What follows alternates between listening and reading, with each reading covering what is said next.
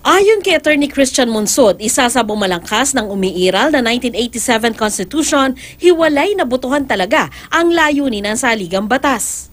But the way it happened was that the vote on the amendment of the revision amendment of the Constitution was made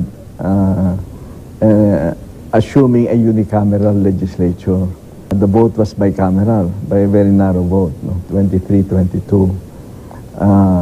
And the styling committee forgot to change the constitutional provision on amendment and revision, and we admit that that was an oversight.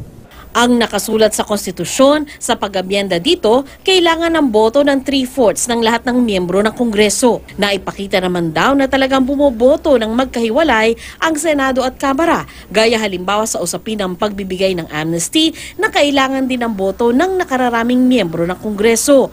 Kung sakali daw ipilit ng mga kongresista na ituloy ang botohan sa Chacha, kahit walang senador, kailangan pa rin nilang dumaan sa COMELEC para magpa-schedule ng plebisito. The COMELEC may say this is questionable, right? And say we cannot schedule a plebiscite on this basis, in which case it has to go to the Supreme Court.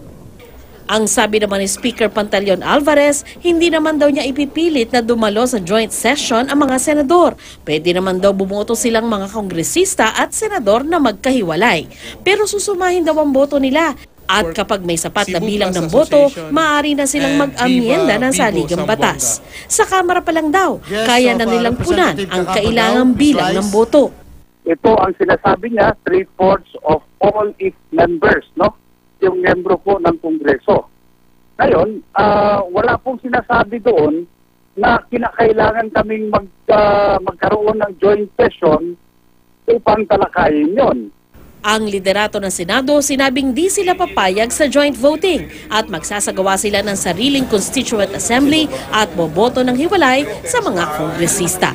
Ituloy na lang nila yung balak nilang gawin, itutuloy namin yung balak namin gawin, then saka na kami magpaggaan sa dulo. Sandra Aguinaldo, GMA News.